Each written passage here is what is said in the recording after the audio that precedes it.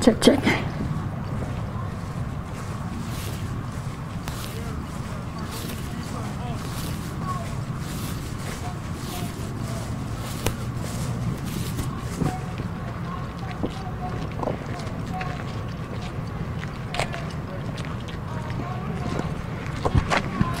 Hey there, this is Jen. We're live.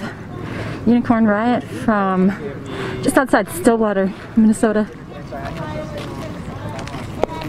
There's been a car picket outside of the local correctional facility. The honking just stopped a few minutes ago.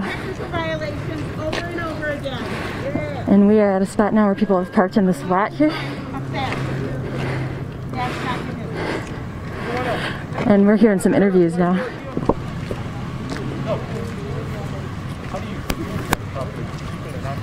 Yeah, no, it's not. Hello, supporters. Hey, everybody. Hey! Glad to see everybody out here. I'm here. I have two in prison, one in Shakopee and one in Faribault. My son's been doing the same crime since 2006. They keep on technical violations.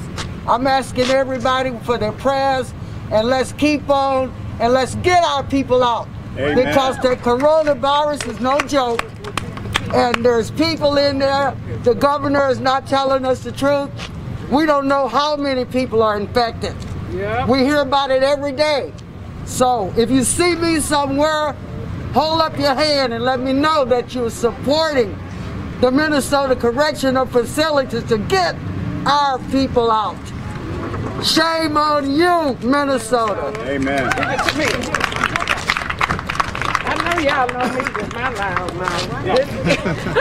This Angela Edwards, y'all. Listen, it's a shame that they got these people in there. I got a nephew, Larico Berry. He gets out May 18th, and he's still stuck in there. And there's no way they shouldn't be letting people out. My son, Rarity Lampkin, is in Rush City Correctional Facility, and he was given an extra point. The investigation just found out that his sentence is illegal, and now we're waiting on Judge O'Brien from Dakota County to sign off to state that his sentence is illegal.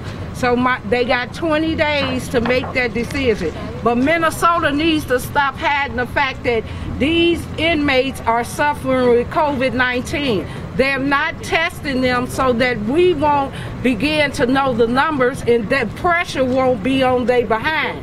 They need to get in here with the health department and get this testing going, and they need to free our people who qualifies for work release and home monitoring. The governor is lying, stating there's nowhere for them to go. There's a lot of places that's standing up right now to place them into hotel rooms, into Airbnbs, and into other shelters, and churches is even standing up to get involved. So they need to stop making excuses, Governor and Commissioner Chanel. We'll see you soon too. All right, free them all. Free them all. Free them all. Free them all. Free them all. Free them all. Free them all. Oh, yeah, yeah. Free them all. Free them all. This is Antonia Alvarez that's going to speak. She's been holding a hunger fast outside of the Minnesota governor's residence since the day after Easter. So what was that, April 14th or something like that? We're here outside, just outside of Stillwater in Minnesota. That's the correctional facility. My name's Sadie. Hi, Sadie. Hey, We're going to hear from somebody else now. I'm a teacher in Minneapolis Public Schools. Sorry to hear that. I'm out here because a lot of my students have family members, parents who are incarcerated, and I see the impact it has on their education each and every day. I'm out here with Minnesota Educators Against ICE. And in addition to calling for all prisoners and detainees to be released, I also want to call attention to the fact that the juvenile detention centers are still up and running. There are juveniles, kids still currently incarcerated in the Hennepin County Juvenile Detention Center along with St. Paul. And those are kids being exposed to this lethal virus. And in addition to getting adults out, we need to get the kids out now.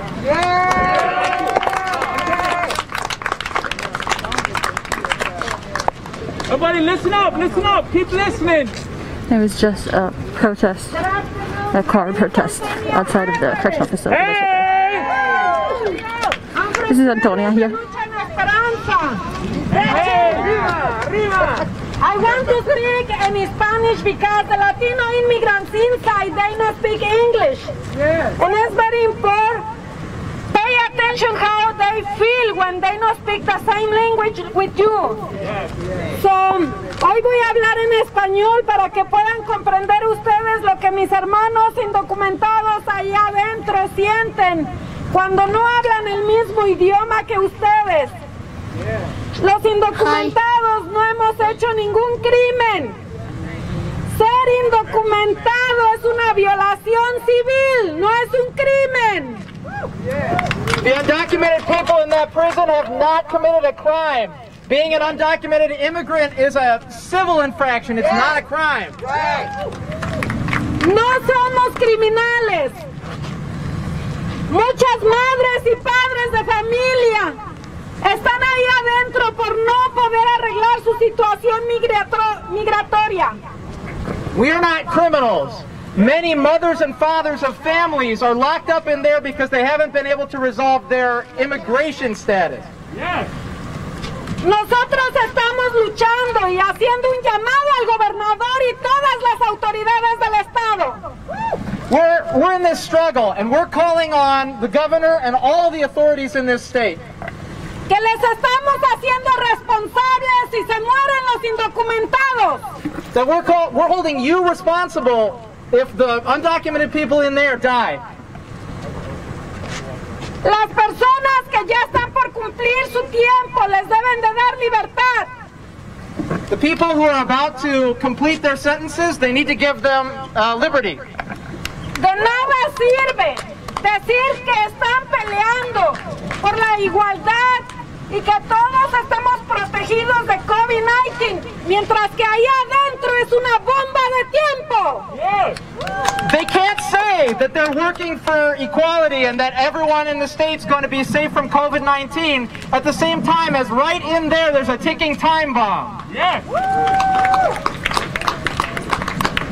Estamos aquí para pedir y demandar justicia para los presos. We are here to ask and demand freedom for all the prisoners. Freedom all! Freedom all! Freedom all! Freedom all! Freedom all! Freedom all! Freedom all! Freedom all! Freedom all! Freedom all! Freedom all! My son is that the reason he had all those technical violations is because he has mental illness.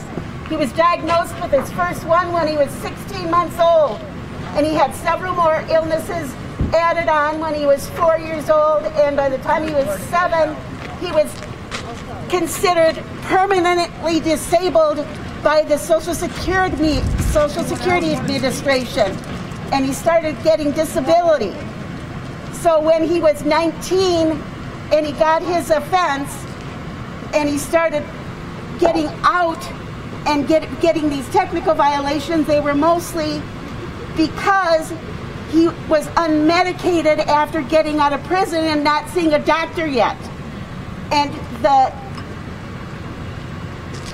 POs were not giving him any kind of consideration for the fact that he had a mental illness. Yes, that's what they do. So there's a lot of people in prison because... Shame on you! Shame on you! Shame on you! There's a lot of people in prison who are just there because they're mentally ill, and that's wrong.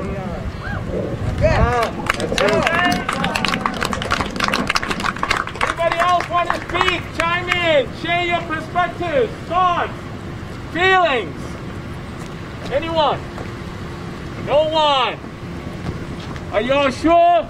So here's the deal. I'm going to come around and ask you to say 1 or 2 reasons why you are here. I'm here because this is wrong.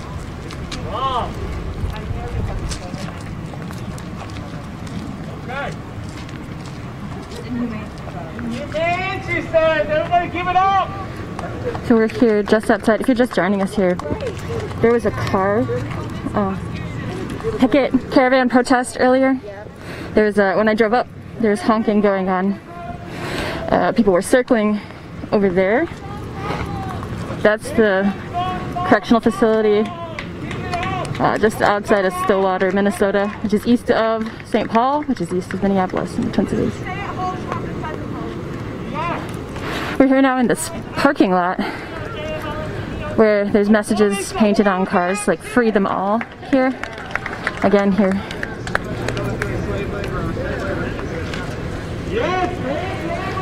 And there's the sign right here. It says "Warren Limmer, shame on you."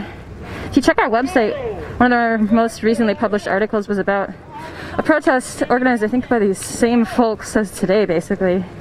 That took place. COVID-19 is a life sentence. Hashtag free them all now. The protest that took place outside the home of Senator Warren Limmer, State Senator Warren Limmer. He has been accused of not even allowing legislation, new bills to be heard regarding criminal justice reform, which would include giving more money to the correctional institution here in the state of Minnesota so that they could go about the process more quickly than they have been of freeing incarcerated people, freeing undocumented people being held in detention by ICE during this time of the coronavirus pandemic. So he's been accused of not even allowing legislation to be heard regarding that. So people drove to his house. They said, "Warren Limmer, shame on you for not allowing legislation to be heard on this topic that has to do with people's humanity." This idea of COVID-19 being a life sentence, you know, there's no, as for coronaviruses and the common cold and all that, there's no cure yet, but this disease has proven to be exceptionally infectious and deadly. So people are saying it's not, people don't deserve to die in prison. And someone just said that they're going around right now and hearing thoughts from people about why they're here. Injustices are a real thing. Injustice is all around. There's injustice everywhere. Normal isn't working. We're not trying to go back to normal. We're trying to push back against an unjust system. Let's go. Let's push back, y'all. Let's push back. We have our reporter here and see what she says. I'm just here to listen. Whatever. Hey, what about y'all over there? What station are you in? I'm to give it to you.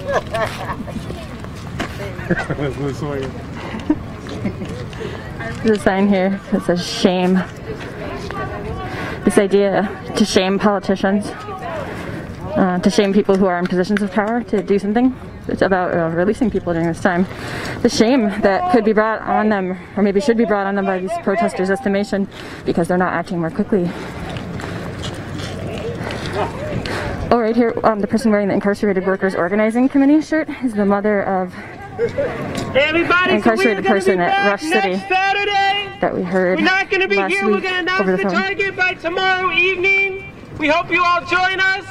Again, the DOC has the power to release thousands of inmates now. They have the authority. They have the money. They know who they are. The fact that they're not doing is a grave injustice to our communities, to our families, to our people. It's time to get our people free. Thank you so much for coming out. And please come, watch out next week, 1 o'clock Saturday. That's the time, that's the place. Be in touch. Love you, love you, love all of you.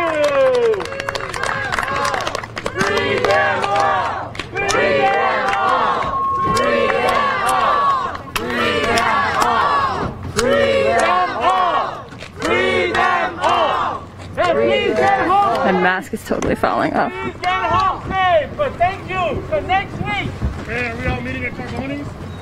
If you want to go have some pizza, somebody, please stop there. Hey, hey.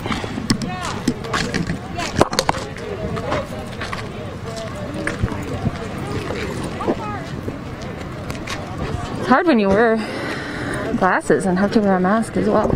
So, yeah, we've just heard from some people in this lot here about why they've attended today's caravan protest in front of the correctional facility just outside of Stillwater. That's it in the background.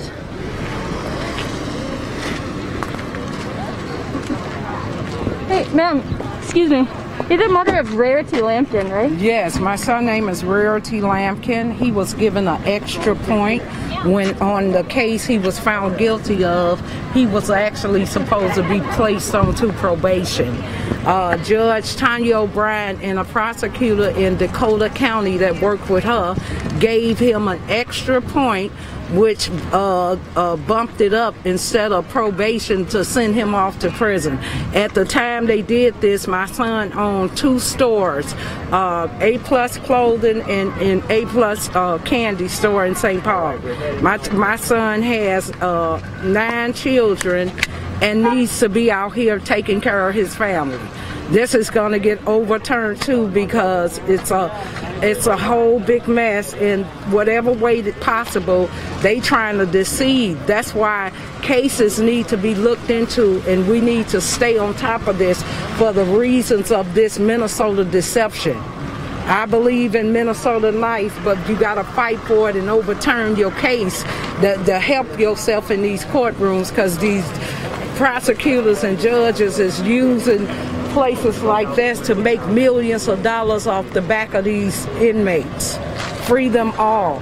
Thank you. One more thing, if you could, last week, maybe it was 2 weeks ago, Wednesday, there was a protest in front of the governor's residence in St. Paul, where Rarity called in live. Yes. And I know Stephanie from Incarcerated Workers Organization Committee was on that call, but also were you on that call? Yes. And also, thank you. And Rarity said that at the time he hadn't been able to access the law library due to the lockdown. Is there any updates there? They still not moving forward with any other activity. There's nothing happening. The only thing they are able to do is play cards and dominoes. They don't have nothing going on, no law library. The only thing that's open is the kitchen as far as the working. And no, they don't have access to education, schooling, any programming, nothing. So you might as well free them all. Why hold them in there when they non-productive to just sit around and figure out who's going to be sick next? The best thing I want to say, Governor Walz is stating he got so many tests. Get the tests in the prison and test the inmates now so that the eruption of this COVID could at least be dealt with. You cannot handle situations that you're not informed about. Get the testing going, test the prisoners so that you can know where are we with this COVID-19. That is cruel and inhumane to sit up here and ignore prisoners like these are not people too. These are people too. And I got a nephew who's also in here. His out date is May 18. It don't make sense. He's 15 days away from being out of here, that they still got him in here, and he stated he think he had COVID before. So it's a lot of them being in there sick, but ain't nothing they could do when they do get sick but lay there and try to suffer it out. That's terrible. Thank you so much for talking with us today. Thank you. So many people have taken off. Folks are driving. There's going to be a left turn that some people make, and they were driving that way past the cemetery in the distance there, which is right by the correctional facility. And there was somebody else that I maybe wanted to talk to you. Maybe I'll check my messages really quick and I'll give you a quick update.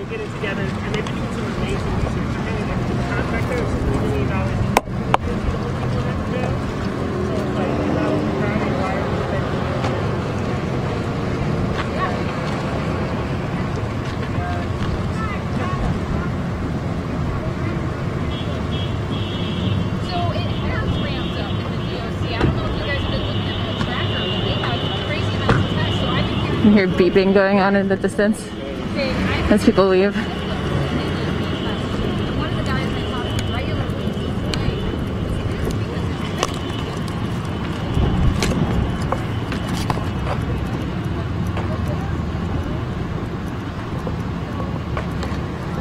One second, guys.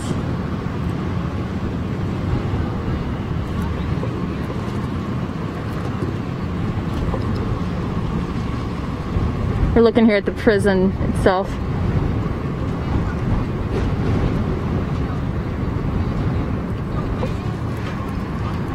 Let's walk over to it a little bit. We just heard from the mother of Rarity Lampkin. I think her name is Angela Edwards.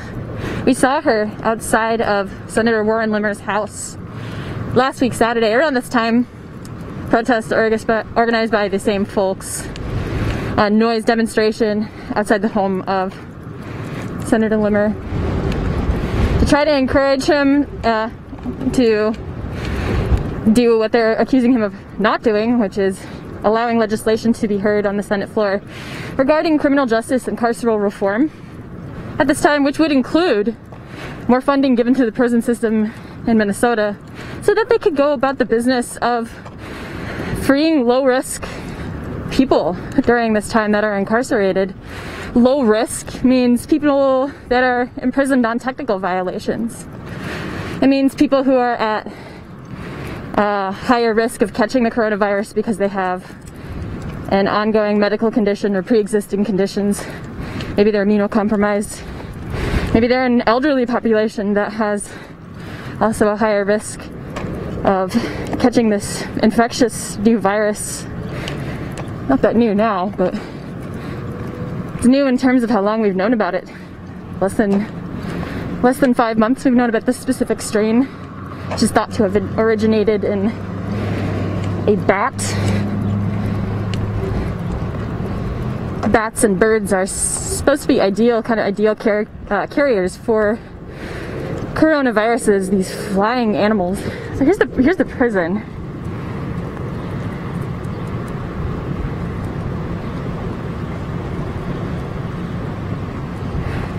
It's just outside of Stillwater in Minnesota, which is east of the Twin Cities. It's just a motorcycle right here. A lot of people, you will see a lot of motorcyclists if you come to Stillwater in April through November, I want to say, Minnesota. That might be too generous, too optimistic.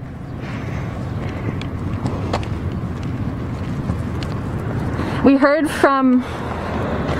confirmed just now by Rarity Lampkin's mother that there hasn't been any access for prisoners incarcerated in facilities like this one. Rarity is at a correctional facility, men's correctional facility in Rush City, Minnesota. And it's been said, as of last week, on a phone call with Rarity and a member of the Incarcerated Workers Organizing Committee, Stephanie, it was revealed that really the only activities that go on inside these prisons at this time are in the gymnasium, and the only work available is in the kitchen. So we heard from Rarity's mother that by that logic there's no work for these work eligible people to do inside of correctional facilities. So work eligible people that are would qualify for work release is another subset of the incarcerated population that it's been identified as would be good to release them at this time. Like, they don't need to be incarcerated. Here's somebody leaving.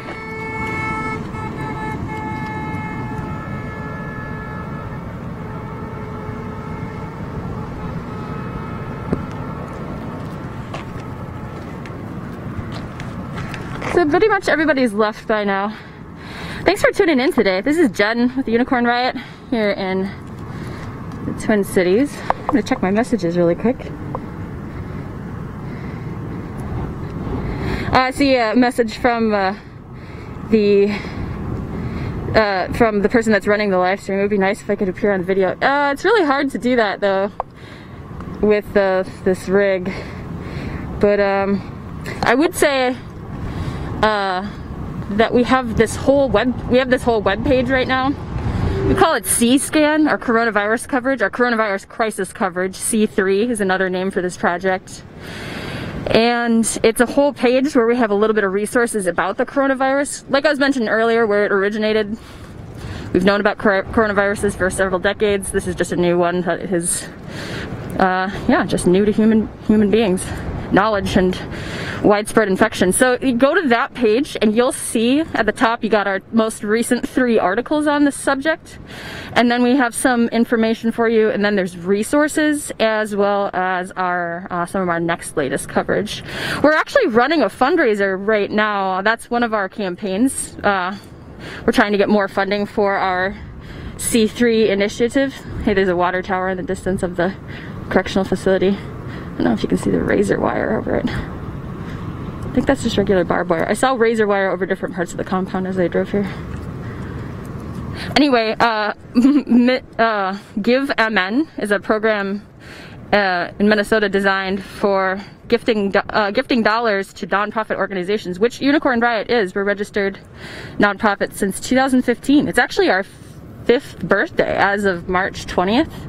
So we're asking if people enjoy our coverage, enjoy coverage like this and want to see more of it, that if you're in a position to do so, you can make a donation to us either at our website or through Give Min, which there's extra incentives through donating through there this week. There's like what I mean by that is chances to get matching donations and general pair matches. So I think I might go down here. Not really sure who else might be in this area right now. See a police car right there. So yeah, I think we would like to take this stream down now. Thanks again for tuning in. You can check out our other coverage of caravans like this at our website, unicornriot.ninja.